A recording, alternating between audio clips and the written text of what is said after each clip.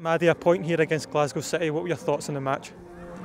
Right now I'm just disappointed because I definitely wanted to win. Our group wanted to win. We have a high standard. But I thought we did a lot well. I thought we dominated the play. That doesn't always matter though, right? You got to get the win.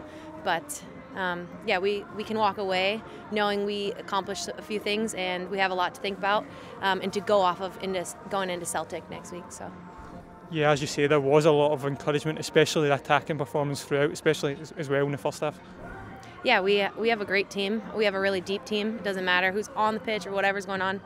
Everybody knows how we play, and so it makes for a fluid group. I thought we had a lot of good services, created a lot of chances. You know, maybe we get a goal there early and then the game's change. But yeah, there's lots to walk away with.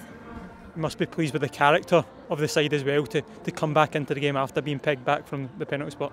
Yeah, I think our group is very mentally tough, full of winners. So I don't think there was any question. You just go keep doing what you're doing and go, get a goal, hopefully two. We were pushing for the win, but definitely it's important to show the character in games like this. So. And on a personal level, you must be pleased to come into the side and perform as you did.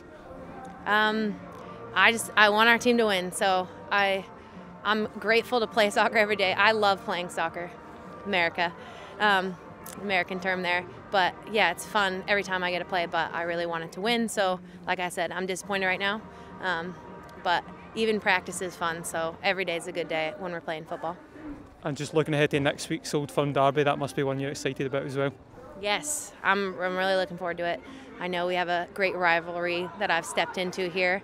So yeah, bring it on. That's fun. We love to compete. Our group loves to compete, so we're excited.